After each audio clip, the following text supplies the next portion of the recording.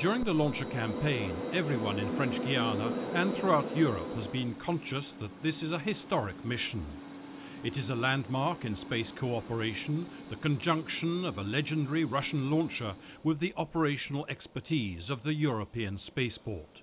The payload is also of paramount importance, opening the road to Europe's very own satellite navigation system.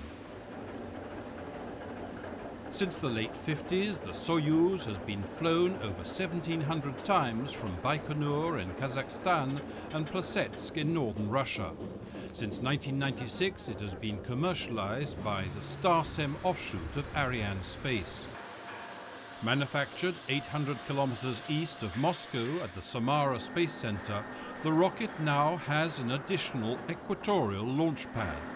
Situated just north of the Ariane 5 complex, it replicates the Russian infrastructures with an integration hall where the rocket is assembled, a launch control center, and, in a change to the Russian process, an 800-ton mobile gantry to mate the uppermost stage, the payload and fairing, on the rocket when it is erected.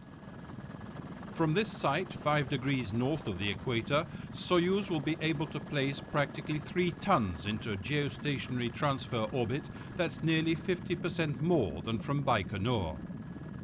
French Guiana will thus have a 3-strong family: the heavy-lift Ariane 5, Europe's upcoming new Vega for smaller satellites, and Soyuz for intermediate mass payloads, already often used by the European Space Agency.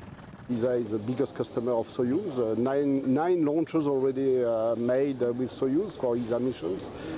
11 contracts signed, so we need Soyuz. And I think that this launcher, which has sent Gagarin in orbit, is now in French Guiana, and I think that it's a fantastic symbol also. The in-orbit validation phase satellites aboard the Soyuz have been manufactured by a consortium including EADS Astrium and Thales Alenia Space. With another pair to be lofted next year, they will confirm the performance of the Galileo system and form the nucleus of the constellation, expected to be fully operational with 30 satellites. Since 2005, the experimental Giove A and Giove B craft have been testing critical components of the system, such as the ultra-precise atomic clocks. To compute its position by triangulation, a satellite navigation receiver needs to register the signals of 4 satellites, whose timing signals must be rigorously in step. The Galileo clocks will be accurate to 1 second in 3 million years.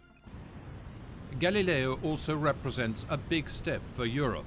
For the first time, EU member states are funding a major space program defined and developed by the European Space Agency.